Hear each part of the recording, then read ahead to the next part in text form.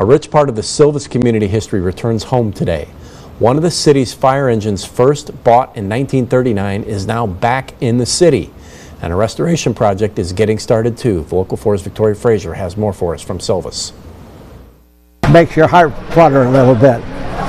Yeah, it was a good truck to drive. And I live close enough to the fire department. Sometimes I could be the first one there and drive it to the fire. Retired firefighter Paul Jones Jr. shares his emotions behind the return home of engine number 1640. Jones drove the truck throughout his years in the Silvis Fire Department before retiring in 1978. Silvis Fire Chief John Winter says about 2 years ago, he was contacted by a man named Larry Zodi who believed he had a former Silvis fire truck in his collection. After doing research on the engine and its parts, the work to return the truck back to the city began. When John told me they found it, I thought, that's great, that's great. After hearing the truck was found, Jones was one of the first to donate to the restoration project. Fire Chief Winter says to be able to host an event to share just a tad of the city's rich history alongside former Silvis firefighters that experienced the engine in its prime is special.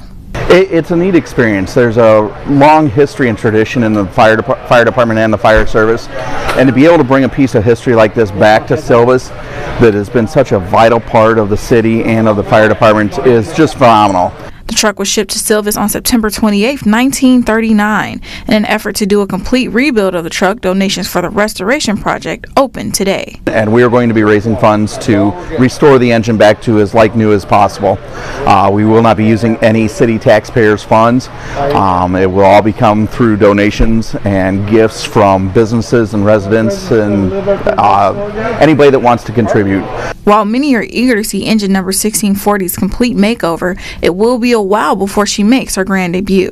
On this, periodically, we have to find out exactly what is going to be required to get this girl back operational.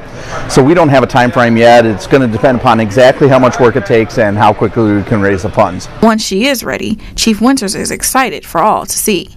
Different shows, different events throughout the city, parades. She will not be operating on any fires. She's just a little too old for that, but she'll be available for view and good public image. In Silvis, Victoria Fraser, Local 4 News. We, of course, will keep you updated on how that project goes.